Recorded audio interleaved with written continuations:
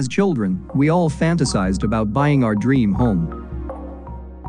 Maybe it was a large pool and movie theater, or a place so large it could house all our family and friends, and still have room for new visitors. The Hollywood celebrities on this list have spent enough time and money on huge mansions, and have decided to downgrade. Their new dwellings have become their humble homes. The staff, maintenance, and lack of time spent inside mansions of grandeur really drives down the thought that huge mansions don't have it all. In fact, some of the humblest men and women in Hollywood have decided to downsize and seek out their new humble homes and abodes. And don't worry, this doesn't mean your favorite celebrities are worse off, it just means they're becoming more realistic with their living needs. Check out these funny facts about these A-list celebrities' live and surprisingly humble homes. Number 1. Whether you know him as Cedric Diggory from the Harry Potter universe or Edward from the Twilight series, Robert Pattinson has become a Hollywood household name.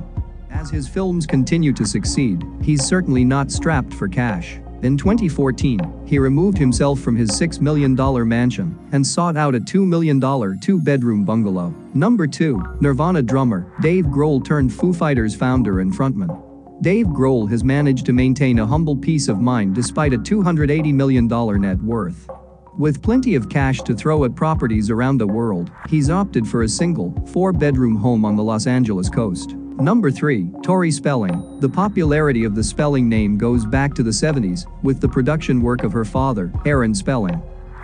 Tori may not have the same celebrity image as her father, she's still recognized as Donna Martin on Beverly Hills 90210. With money issues that seem to follow her, she's settled in a 2,400 square foot home with 1.73 acres of play space in the backyard for her kids. Number 4. Lauren Conrad, better known as LC from The Hills, has left the chaos that is reality television. Still, her presence continues to be well known for her involvement in the fashion and style communities. This quaint Brentwood home of hers was listed for sale in 2017, since her busy and social schedules demanded something a bit more upstanding. Number 5. Sarah Jessica Parker. Sarah Jessica Parker and Carrie Bradshaw are one and the same. The former Sex and the City star once called this Greenwich Village, New York townhouse home, alongside her husband, Matthew Broderick. It took 3 years to sell this property, as this property is an in-between townhouse. Well, that is it for now. If you like this video, please subscribe and hit the like button. If you feel the need, we would love to hear from you. Please leave a comment below on how we did or didn't do.